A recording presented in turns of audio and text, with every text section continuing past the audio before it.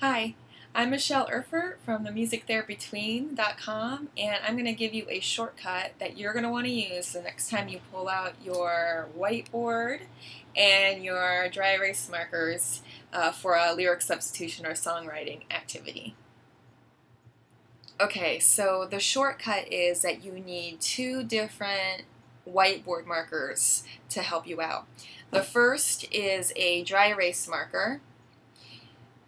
A dry erase marker just means that the marker gets erased when you use a dry material, like a dry cloth or these kind of erasers that we're used to seeing around. The second whiteboard marker that you need is a wet erase marker. You get this the same place you buy the dry erase markers, but with a wet erase marker, it just means that the marker gets erased using a wet material. So just a damp paper towel works for this. You don't need a special cleaner. You can just use water, but it gets the wet erase marker gets erased with a wet material. So let's put it all in action. So let's say I'm doing a lyric substitution and I've chosen the song, that kid's song, Down by the Bay. Down by the bay, will the watermelons grow? Back to my home, I dare not go, for if I do, my mother will say, have you ever seen a goose kissing a moose down by the bay? So what I did beforehand is I got the wet erase marker,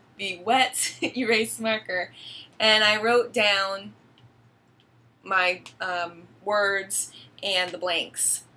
So then when we're in the session, we're doing the work here, and let's say I gave the clients an opportunity to fill in the blank however they want, and little Francesca says that she wants to say, have you ever seen a dog kissing a frog? So I grab my dry erase marker and I write in what she said. So have you ever seen a dog kissing a frog? So creative. Alright, we sing the song. Alright, have you ever seen a dog kissing a frog down by the bay? Great. Everything goes well. Alright, now it's Carlos's turn. So I grab my dry material, my dry eraser. Okay, Carlos, what do you want to do? I just erase, and since I used my dry erase marker, only the dry gets erased, the wet stays there. And I can continue, write something else that he wants to do. Great. We can erase it, and that all stays on there. We can do another one, and it all stays on there because we're using a dry erase marker and a dry material. And then at the end of the day, when we're all done, I grab my wet paper towel, or damp paper towel, and erase it all. Don't be scared, it's blue and streaky, but that's just kind of what happens. You flip it over.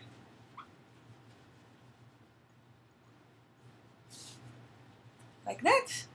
And then I always like to take like a tissue or a dry cloth and kind of buff it and dry it off, and that will take away your streaks too. Ta-da! This is something that I wish I had known about back in the days when I used to do a lot of this type of work, a lot of activities every 30 minutes for 8 hours straight. So that is your shortcut tip for the next time you use your whiteboard and markers on the job. Get your wet erase and your dry erase markers. I hope you found this helpful. If you have any more tips on this type of thing, please let me know. And please visit the blog, Music There Between. Thanks.